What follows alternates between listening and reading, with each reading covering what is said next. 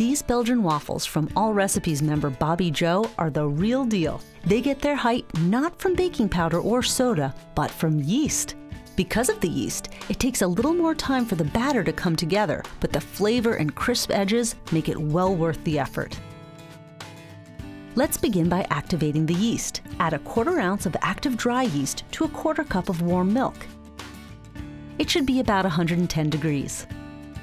Let this sit until it starts to look creamy. It will take about 10 minutes. Now in a large bowl with 3 egg yolks, add 3/4 of a cup of melted butter that's been cooled to lukewarm. And another 1/4 cup of warm milk. You want to be sure the milk and butter aren't too hot or else they can kill the yeast. Whisk it together. Add the yeast mixture. 1/2 cup of granulated sugar, 2 teaspoons of vanilla extract, 1½ teaspoons of salt, and whisk it all together.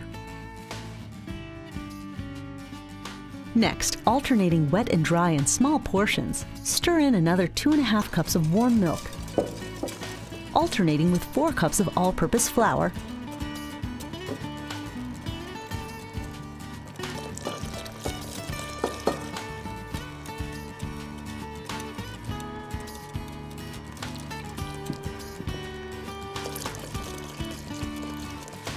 and ending with the flour.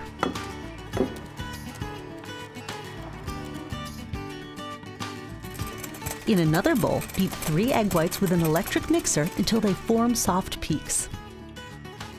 Fold the beaten egg whites gently into the batter. Cover the batter with plastic wrap, place it in a warm spot, and let it rise until it's doubled in volume. It should take about 1 hour. Several Allrecipes members report success making the batter the night before and keeping it in the fridge overnight so they don't have to wait so long to get their waffle fix in the morning. When you're ready to cook the waffles, preheat your waffle iron.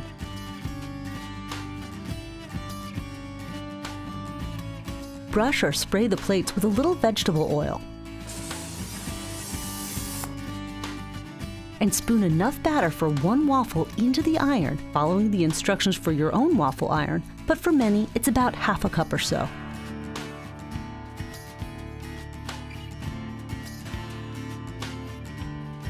Close the lid and bake until the batter stops steaming and the waffle is golden brown.